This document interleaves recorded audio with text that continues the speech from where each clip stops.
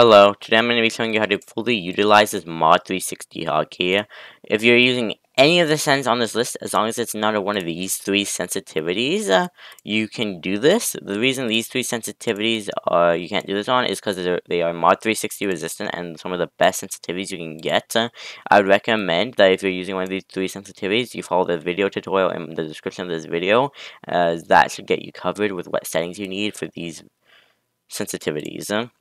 Whenever you get to a fort, or you see the fort and you're purling to it, what you can do is stay in the same angle quadrant, meaning 90 degrees to 180 degrees. As long as you stay within this range and don't go past, what you can do is get your green boat while you're purling and leave your boat behind.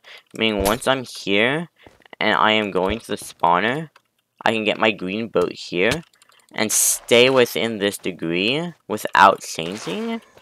And once I get, if you want to, like, let's say I see the spawner there and I want to change which quadrant I'm looking in, what you can do is you can F3C, get this here, or not F3C, you can press your hotkey, get this little icon, and now when I throw the pearl here, as long as I F3C before it lands and stay in the same angle quadrant now, it won't have any error.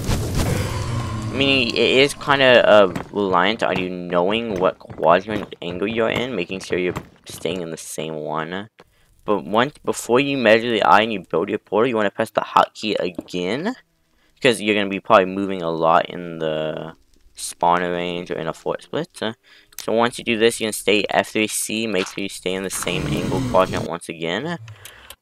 Yeah, so once I go through the portal, I do not have to worry about this anymore, and I can just measure my eye freely.